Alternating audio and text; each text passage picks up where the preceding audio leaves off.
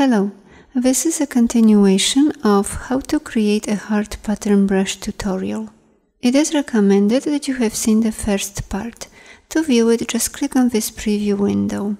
Today I'm going to show you how to apply this brush to text.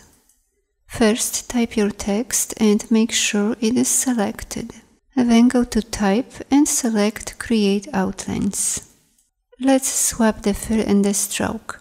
To do that, press the Shift and X keys on your keyboard or click on this double-sided arrow. Next, right-click with your mouse and choose Ungroup. This will allow you to select individual shapes. Now select everything, open the Brushes panel and click on the heart brush we've created in the previous tutorial. And of course, the brush stroke is way too big. To fix it, open the Stroke panel and change the weight to a lower value. Using this method will give you this double stroke effect. If you prefer a single stroke, first let's go back a few steps. Now switch to the Direct Selection tool and drag a box around the top right anchor point of the letter L shape to select it. Then press the Delete key on your keyboard. And do the same with all the unwanted anchor points. Let's keep this middle segment and delete the other ones. Select the middle line and move it down.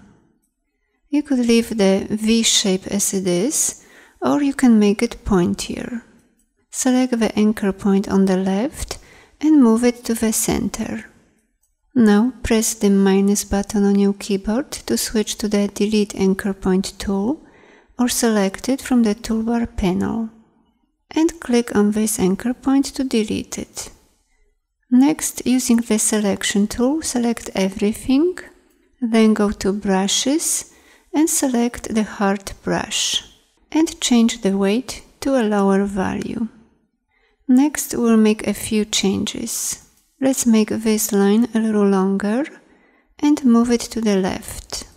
Now select this anchor point and using the Convert Anchor Point tool, let's make this corner a little smoother. Click on it, hold and drag.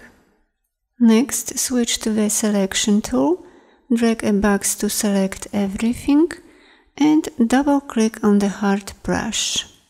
Now if you like, you can adjust the spacing and click Apply to Strokes. Thanks for watching, bye bye.